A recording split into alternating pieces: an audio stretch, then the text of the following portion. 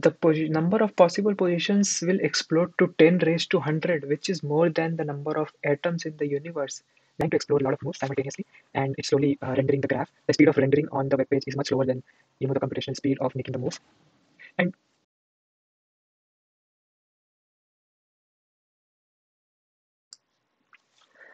hello everyone.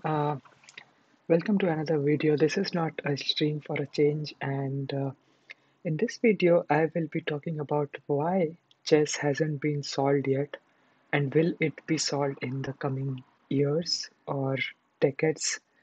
Uh, that is something we'll have to wait and watch.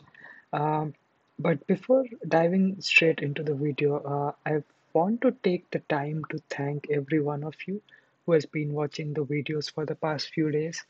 And yeah, if you haven't subscribed to the channel already, please do so. Hit that subscribe button right now. Okay, so why chess hasn't been solved yet? And one of the primary reason that chess hasn't been solved is because there are just way too many positions that the computers can churn through and decide whether a particular move is good or not. So what I did over the weekend was actually I developed this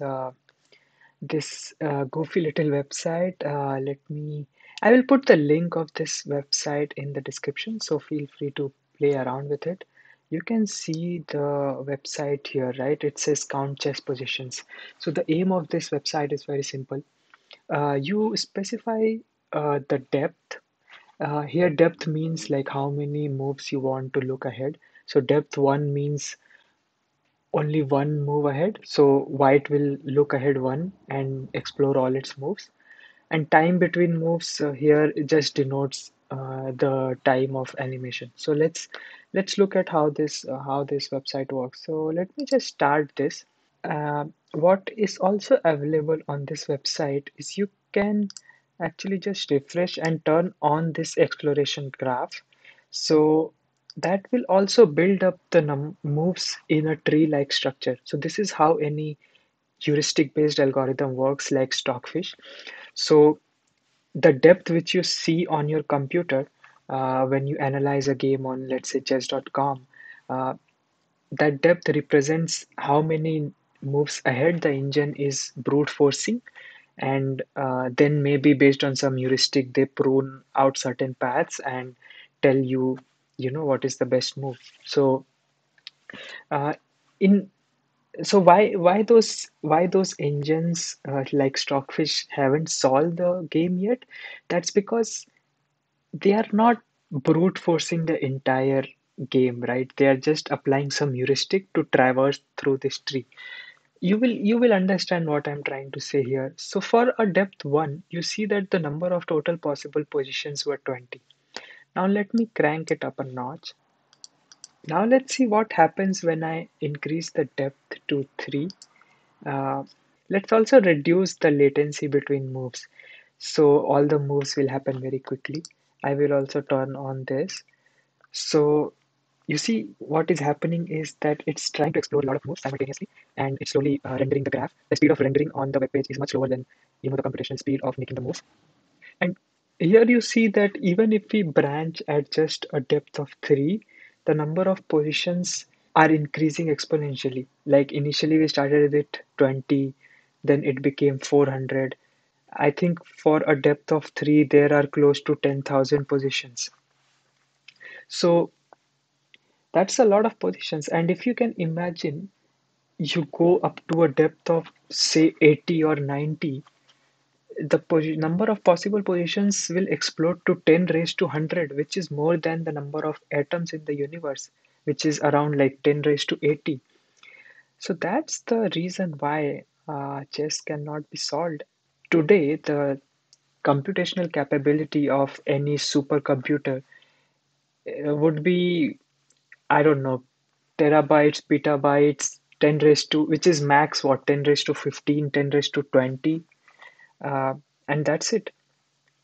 To reach a stage where we can comprehend something of 10 raised to 80, I think unless and until we make some sort of a leap in terms of quantum computing.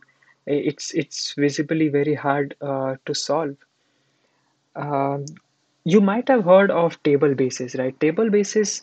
Uh, so we have practically solved the game of chess if there are very few pieces remaining on the board. So table bases, they are available for, I guess, up to 8 pieces, if I'm not wrong, maybe 7 pieces. So if there are only 7 pieces, including the kings remaining in the end game, then the game of chess is solved because then we know how exactly what all possible moves are there, and then you can objectively evaluate all those possible moves. Uh, but from the very beginning of the game, since there are 10 raised to 80 possibilities, you can't objectively evaluate all those positions, and hence the game is not yet solved. If you just want to have fun with this website, you can actually try up to a depth 10. So let's just put depth 10 with 0 second delay.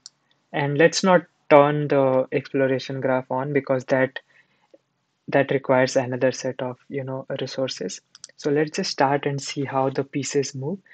And here you can see some sort of quantum thing happening, that there are multiple pieces at multiple squares at the same time. So something like this has to be achieved in order to be able to solve the game of chess. Unless and until we achieve that exponential computational power, the game of chess is nowhere near solved.